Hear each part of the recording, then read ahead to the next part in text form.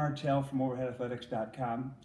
Just recently was contacted by an athlete after my previous post about weighted balls and unweighted balls, and he wanted to know about the unloading or the underweight balls and whether or not it was a good idea to train with those to try and create more arm velocity.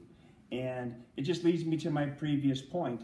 You know, there's going to be believers and non-believers regardless of what you advocate for, which is why when you look at all the contestation that goes online, it's one group that's vested in the product and one group that's not vested in the product that are competing against each other.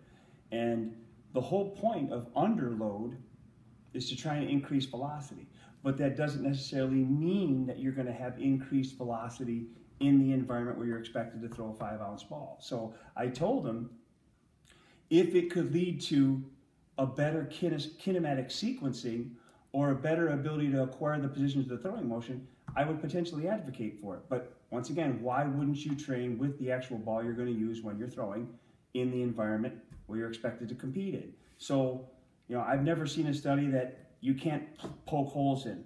That's the interesting thing as a medical professional. When you see these studies, you're like, okay, wait a minute. Your randomization was wrong.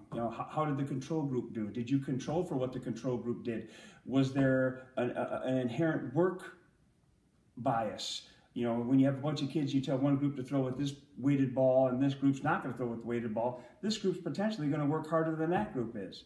You don't know if there's growth-related changes. So in the end, you have to be very careful with what you're doing with any athlete. But it all boils down to one, your ability to evaluate how that athlete moves and what you can do to potentially improve that athlete's body to move to three-dimensional space in the throwing motion.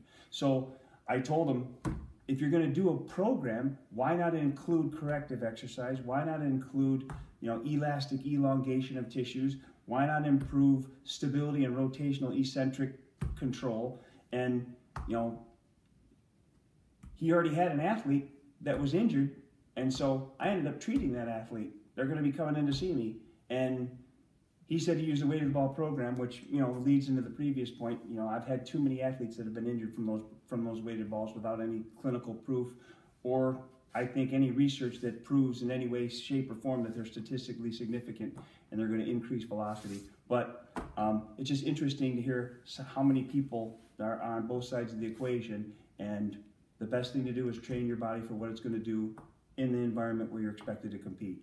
So that's what we do at the OAI, and that's what I just want to talk about today.